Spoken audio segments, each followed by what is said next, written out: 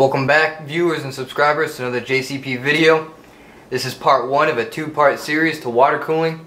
I'm just going to do an introduction and some tips and tricks to water cooling. This is going to be a very in-depth look at water cooling, as most people who do these tutorials only put together a certain type of water cooling kit in front of you.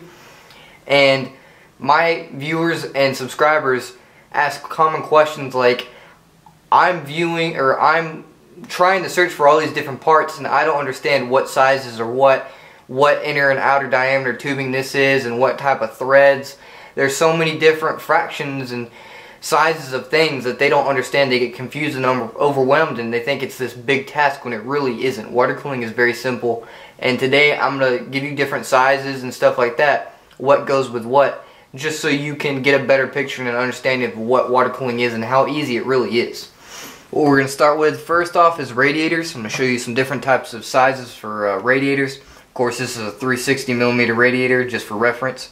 There are two sizes of fans that you can get radiators in, which is 120mm or 140mm.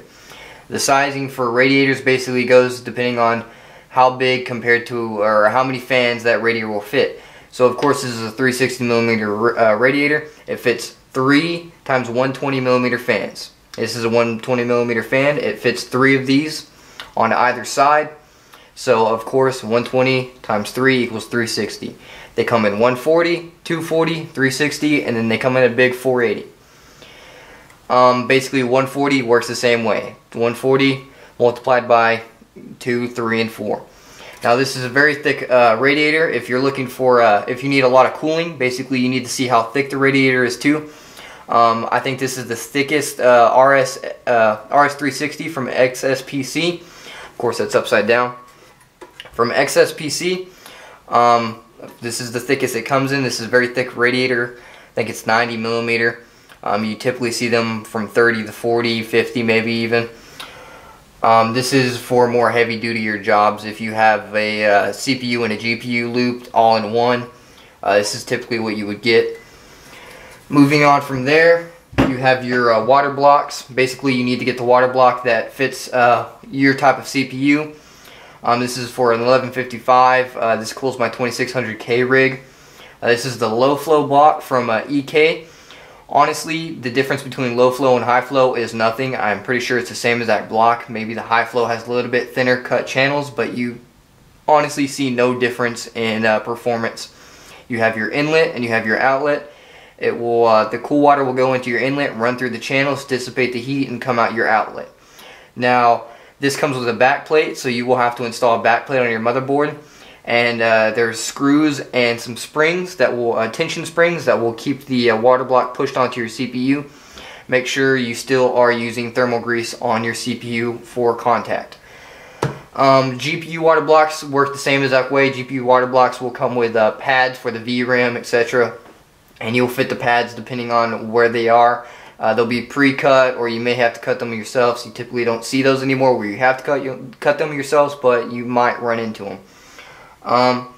Moving on from there, you have your different size fittings. All fittings use a general size thread, which is a G1/4 thread.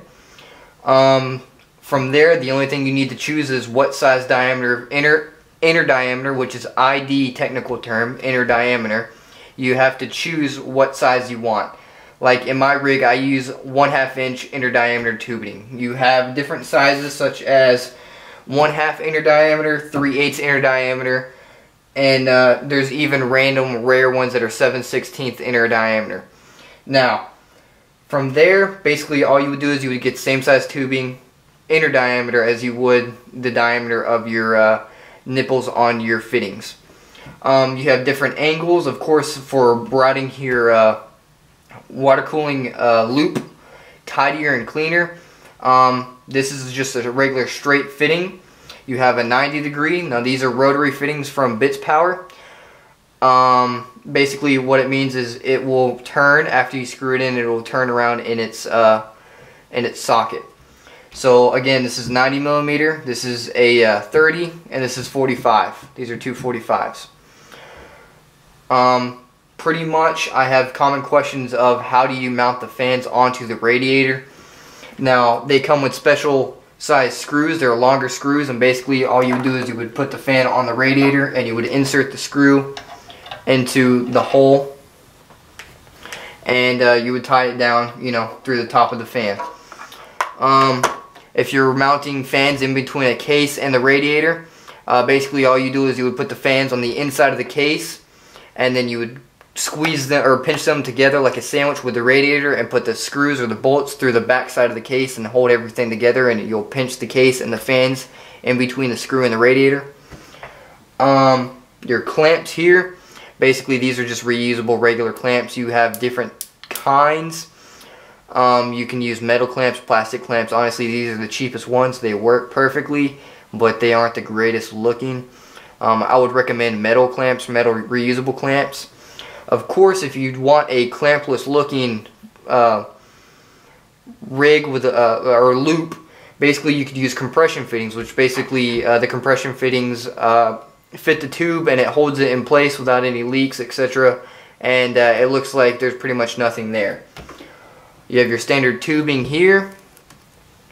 I think this is 3/8 size tubing. This doesn't go with my fittings. This is just what I had laying around. I just wanted to show you guys.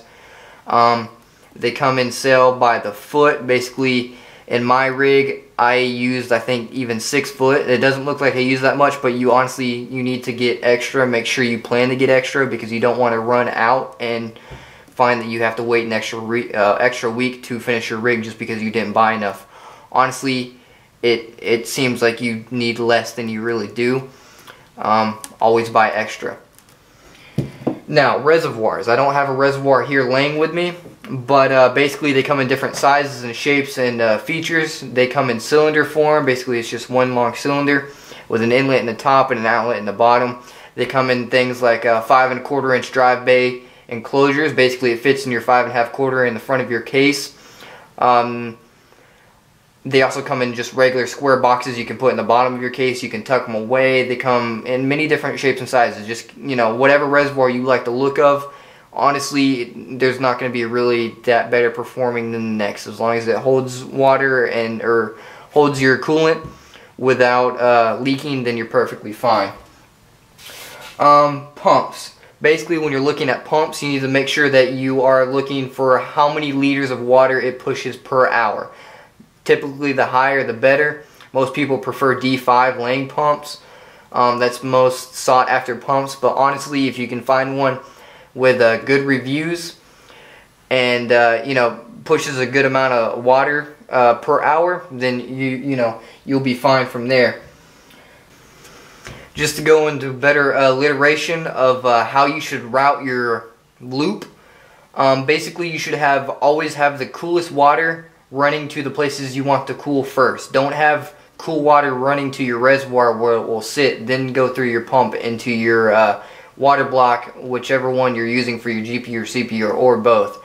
What you should do is you should always route from the reservoir to the pump to the radiator from the radiator to the block, and then from the outlet of the block to your reservoir, then back to your pump, and then to your radiator again, and then again from cooling radiator to the inlet of your water block, outlet to your reservoir.